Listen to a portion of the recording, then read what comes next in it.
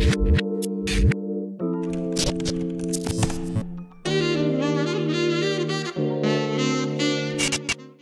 it going, everybody? Thank you for watching this video. And just a quick note, if you guys are subscribed, or if you guys haven't subscribed yet, make sure to subscribe.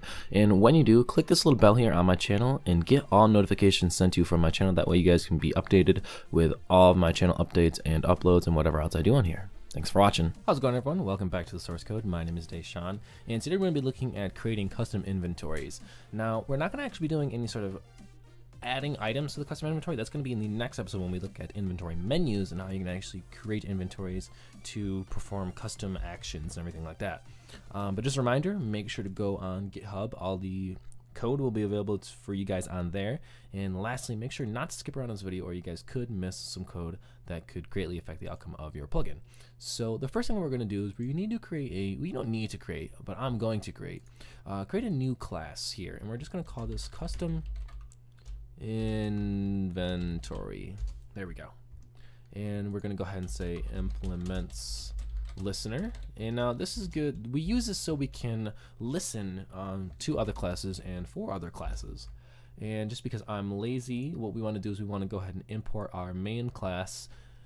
We want to create an instance of our main class inside of our custom inventories class. We're just going to do that by doing private plugin equals tutorial.getPlugin tutorial.class, and this is going to be whatever you called your main class. Mine is just called tutorial.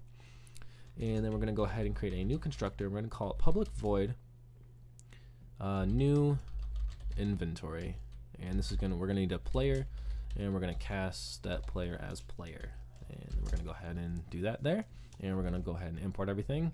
And now creating a custom inventory is actually a lot easier than it might seem. It doesn't really take it takes one line of code. That's like technically, well, if you include this is to technically takes 3 lines of code, but realistically it takes 1 line of code.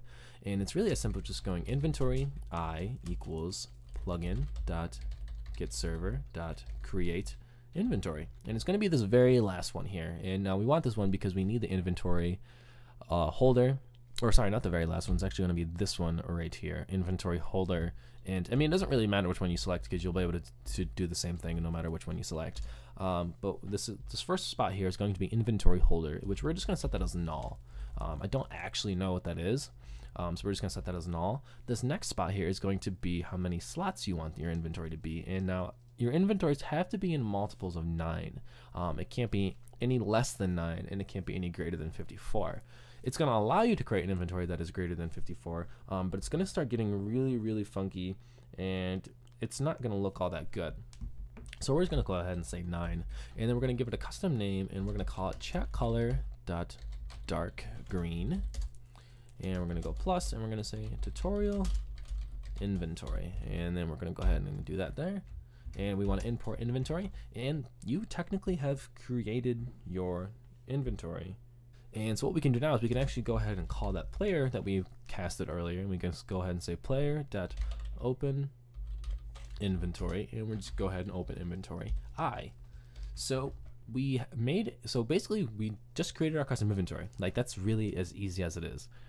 And what's happening now is we're creating our inventory, and then we're going to have that player open the inventory when we call this constructor new inventory. Right? So we're going to go ahead and create a new command here, and we're just going to call it, we're going to copy this one, and we're going to just call this inventory. And now what we're doing, and this is our commands class, so if you haven't seen our commands episode, make sure to go watch that and then come back to this video.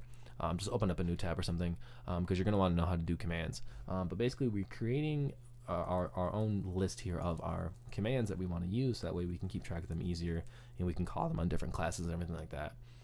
And so we have a command 1, which is give item from the commands episode, and we're going to have command 2, which is going to be inventory for this episode. And then what we want to do is we just want to say if cmd.getName equals ignore case, and we want equals ignore case, so that way it doesn't matter how the player types inventory in, it'll still recognize it. So if they have all uppercases, all lowercases, every other uppercase, every other letter lowercase, it doesn't matter. It's going to recognize it. And now what we have to do is we have to create a cast of player on sender, so that way the server knows that that the sender is actually a player. And then we want to go ahead and say we want to create a new instance of our inventory class that we have, or our custom inventory class. We're just going to do it by saying custom inventory I equals new custom inventory, and that's going to be as easy as that. We'll go ahead and it's automatically imported already, and then we're just going to go ahead and say I dot new inventory, which is our constructor that we made, or whatever you called it, and player. And also you want to go ahead and go to your plugin.yml and add your command into here. Once again, if you didn't watch our commands episode, make sure to go watch it, because it's going to explain your plugin.yml and how to do your commands on there. But you're just going to go ahead and say inventory usage and then your description, which your description can be really anything that you want it to be. And now if you go ahead and export this, it should be ready to go. And if we do a reload there, oh, just kidding, we gotta do one more thing. We have to go to our main class here, and we have to set an executor for that command, and we have to do git command cmd2, and we're gonna set the executor as the commands class.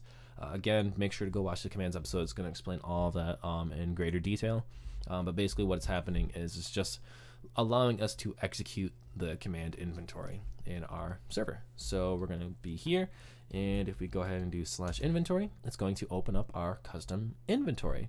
And so that's really as simple as it is, but I'm going to show you guys what happens if you guys try to do something that's not a multiple of 9. So if we do say something like 10, your server will restart fine, your plugin will run fine, like I can do give item from our last from our commands episode, and it's gonna work just fine. But when I go ahead and try to do inventory, we're gonna get this huge error, and well, not this huge error, we're gonna get an error in our stack trace here, or in our console, and it's going to tell us that chests must have a size that is a multiple of 9.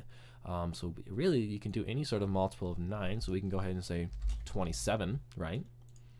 And we go ahead and export this and reload. And there we go, 27. So that's all I got for you guys today. If you guys enjoyed this video, make sure to leave a like, leave a comment, and subscribe. Also, all of the code will be available to you on GitHub. And lastly, make sure to follow me on Twitter at _source_code.